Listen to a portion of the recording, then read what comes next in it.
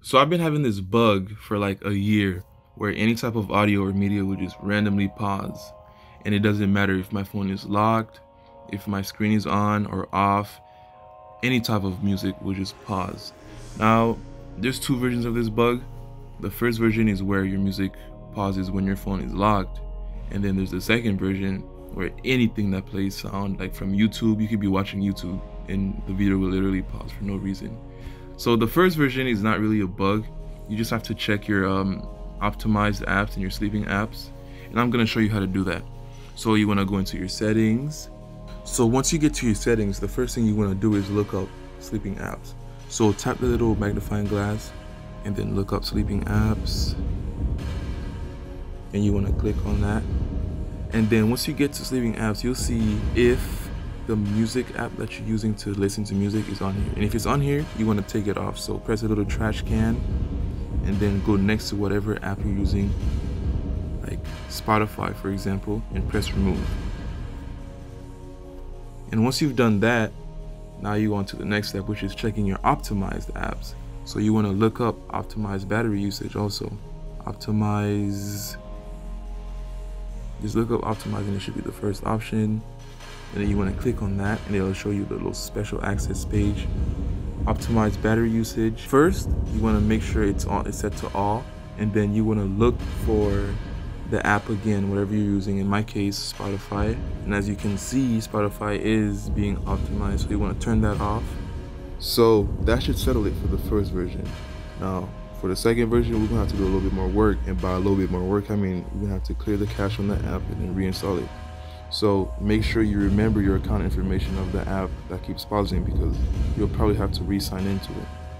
So let's get started. Go back to your settings and then you want to go on apps. And then you want to find the app that pauses for you. So I'm going to just look mine up.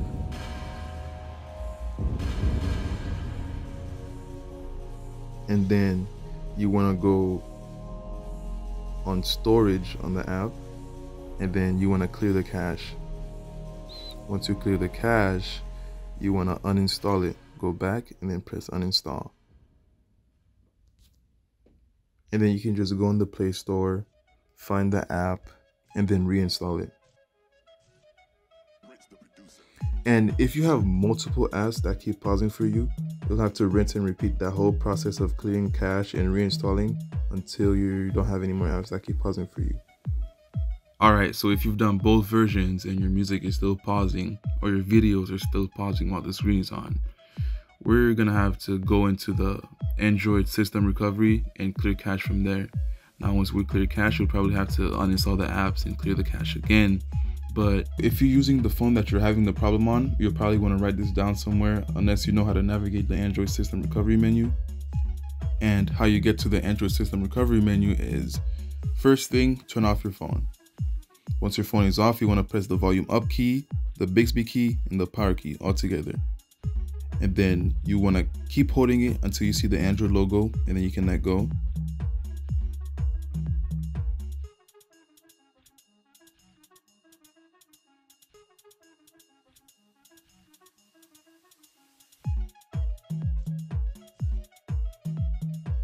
Once you see the little Android logo, after a little while, you'll get a little installing system update message for like a few seconds before the recovery menu appears.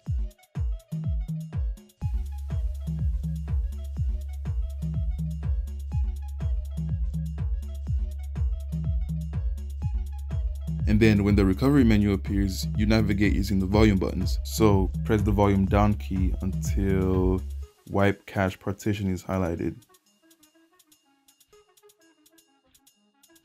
You see it? And then you want to press your power button to select it. And then you want to press the volume down key again to highlight yes, and then press the power key again to select it. The reboot system now is highlighted, and then you want to press the power key to restart the device. And then after you clear your cache from the Android recovery system, you want to redo the steps where you clear the cache from your app and then uninstall it and reinstall it. And after I did that, my problem went away, and I've been having this problem for like a year now, and it doesn't do it anymore, thankfully. So yeah, that's it.